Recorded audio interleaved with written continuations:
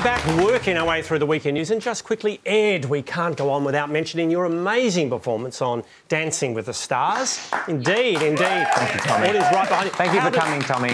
How do you think you went? I think I improved a lot, and I think in the end I was probably robbed. I think I did fantastically well, if I'm being honest. Well, I'm not sure everyone agreed. Ladies and gentlemen, the judges' scores. Craig Revel Hallwood. 2. That was tough. What was the reaction from our other contestants when you heard that Ed Kavalee was doing Dancing with the Stars? Well, look, once again, I know what, I think you think I'm going to say, but it's not the case. I wanted to say that I was really, really proud of Ed.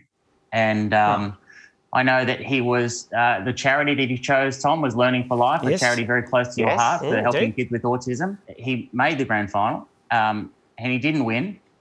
So I just wanted to say that I thought you let Tom down. Not at all. You let yourself down. And if I was to be brutally honest, you let a lot of kids with autism down. None of that true. Good call. Did you vote, Pang? Did you vote for me? I didn't. No, I didn't. Listen, I'll be honest. I didn't. Much like the rest of Australia, I didn't watch the show. Very popular. Were you dancing like no one was watching because no one was watching?